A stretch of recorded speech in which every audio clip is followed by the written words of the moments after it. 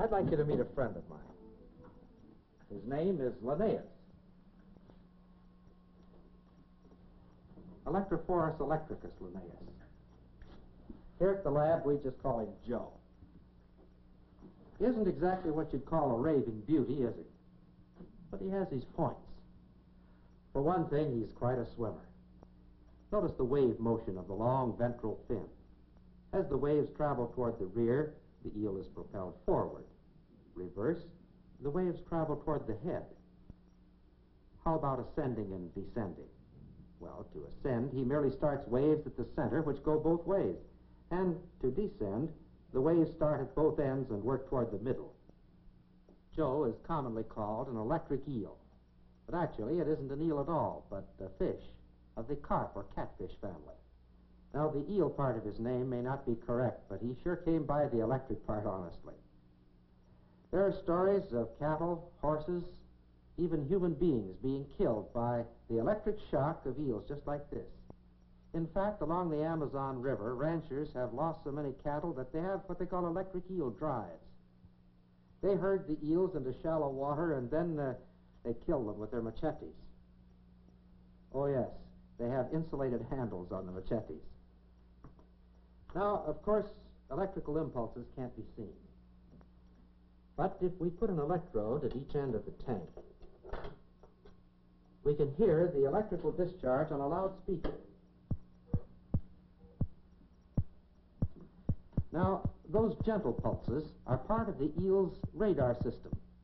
In some mysterious way, he uses them to locate his food. Now, so far as we know, all adult electric eels are blind. They have heavy cataracts on their eyes.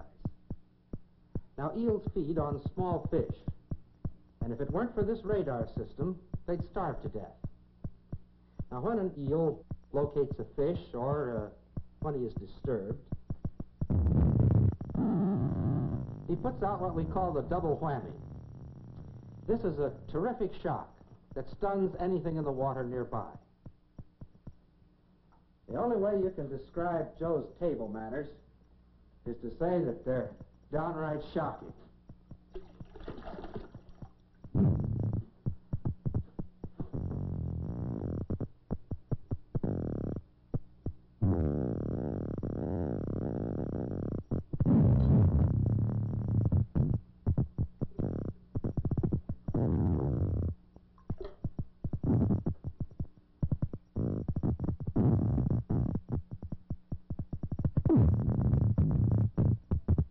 The electric eel, unlike most fish, is an air breather. It must rise to the surface from time to time for air. For this reason, he can be quite comfortable out of water.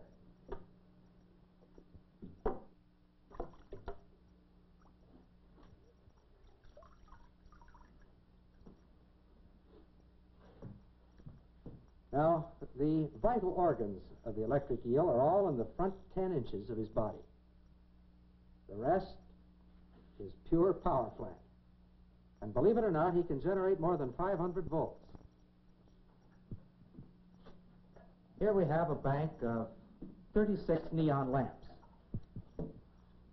We'll connect these to our eel electrodes. Now, of course, the eel is designed to operate in water. His electrical system doesn't function too well in air, but even under these conditions, he should give us enough power to light the lights.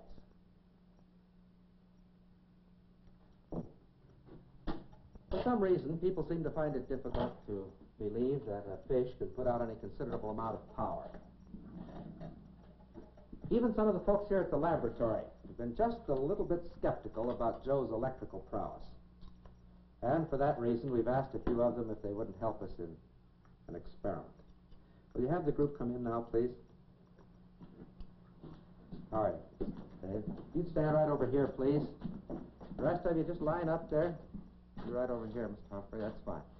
Now, Dave, if you'll take this, please, and hold it in your right hand. Lloyd, you hold this one. That's fine. Now, everybody join hands. That's right. Now, you're connected in series.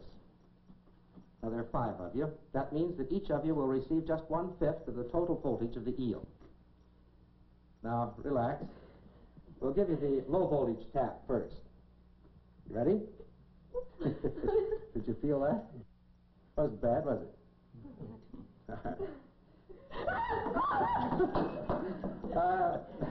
Ladies and gentlemen, I'd like to have you meet a group of confirmed believers in electric eels. Thank you very much. Now, where did that electricity come from? Strange as it may seem, the eel's electric tissue is made up of cells very much like the cells that make up the nerves of our own bodies. These cells are called electroplaques. Here is a crude model of one of these cells. Actually, the electroplaque is a tiny battery, 1/25 of an inch thick. Now, in a flashlight, there are 3 cells. Each cell generates 1.5 volts. 3 of them in series produce the 4.5 volts necessary for the lamp. The eel's battery produces 1/10 of a volt. 10 of them in series will produce 1 volt. Well, at this rate, it would take 5,000 of these to produce the 500 volts of the eel. Well, he's got them and then some. An eel like Joe here probably has 250,000 electric cells. Connect them in series, 5,000 of them, and you have the 500 volts. The rest of them are connected in parallel to build up the current capacity. Now, each one of these tiny batteries has an electronic switch controlled by a signal sent along the nerve fiber connected to it. When an eel wants to shock something, it throws hundreds of thousands of switches all at once just by thinking about it. But what to me is even more amazing is that when Joe's battery is run down, he can recharge them, all of them, in just 1,000th of a second. That's quite a power plant, isn't it? The eel's electrical system is composed of 3 main parts. The first is called the large electric organ. This is the source of the eel's main voltage. Now, the function of this organ, called the organ of Hunter, is still somewhat of a mystery, although scientists believe that in some way it works with the large organ in producing the double whammy. This organ, called the bundle of socks, is to me the most wonderful. It has been definitely identified as the source of those mysterious radar pulses. In other words, this is the power plant for the eel's radar transmitter. Now, of course, a radar system must have a receiver also. Do you notice those pits located in rows along the front part of the eel? The other night I was in New York City talking with Dr. Christopher Coates, the director of the New York Zoological Society. Dr. Coates is the world's foremost authority on electric eels. He performed an experiment recently that seems to indicate that those pits are a definite part of the eel's radar receiving system. Now, if Joe is willing to cooperate, we can perform a similar experiment here. The problem is to render Joe's radar system temporarily inoperative. Now, if we paint these pits with an insulating liquid, and if these pits have anything to do with the radar apparatus, Joe will find it very difficult to locate a fish. Oh, he won't go hungry. This is a liquid that will wash off very rapidly.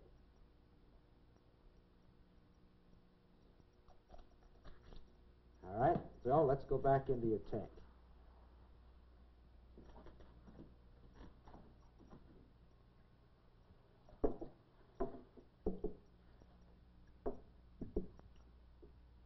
That's right. Come on out now, like a good fellow.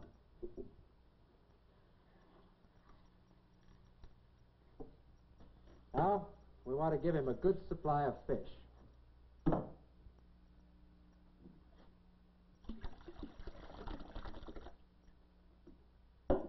All right, Joe is surrounded by his favorite delicacy, baby trout. But for the next few moments at least, those fish are just as safe as if there weren't an electric eel within 1,000 miles. You see, Joe's radar is on the blink. Oh, his transmitter's working all right.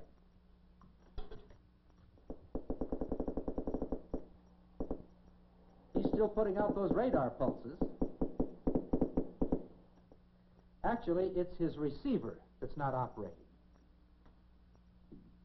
Now, let's think for just a moment about what that means. To a certain extent, we can locate objects with our ears. We can tell roughly the direction from which a sound is coming. But you know, if I were blindfolded, I'd sure hate to try to catch a greased pig simply by listening to its squeal. But this problem, compared to Joe's, is relatively simple. You see, sound travels 1,100 feet per second in air. But Joe's radar pulses travel at the speed of light, 186,000 miles per second. This means that an electric eel's radar system must be able to interpret time difference that is less than 1/1000th of a second. This is so amazing as to be almost beyond belief. Yes, Joe, you're quite a fellow. You may not win any beauty contests, but you've given us a lot to think about. You've given us a new understanding of the God who made us all.